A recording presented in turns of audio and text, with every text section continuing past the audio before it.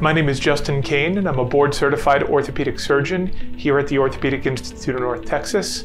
I have subspecialty training in foot and ankle surgery, and what I'd like to talk about in this video is total ankle replacement.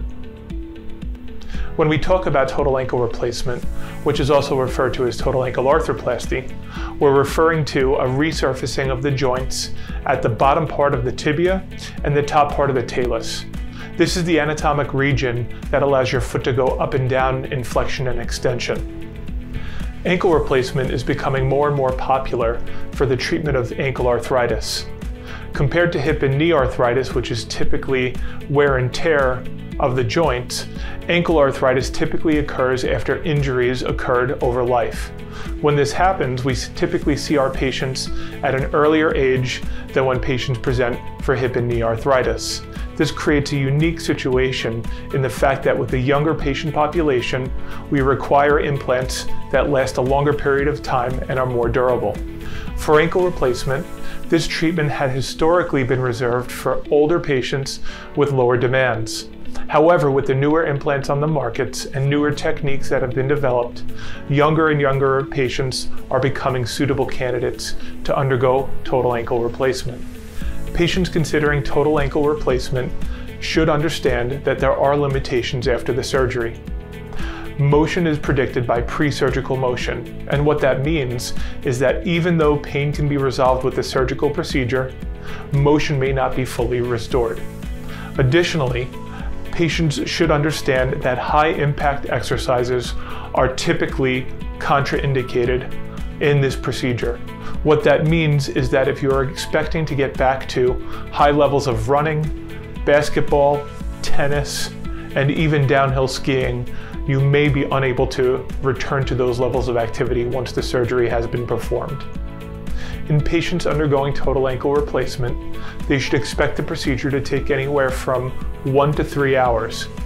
Many times the surgery can be performed on an outpatient basis or with a single night stay in the hospital. Patients return to the office at 1 week's time to evaluate the incision. If the incision looks good, the patient can be weight-bearing immediately in a cast. At 3 weeks from surgery, patients are placed into a boot and are allowed to weight bear immediately. At this point, they go to physical therapy and start range of motion. Patients undergoing total ankle replacement should expect to be able to get back into a regular shoe by about 8 weeks, and by about 12 weeks they can resume light exercise such as elliptical trainer, bicycle, and light jogging.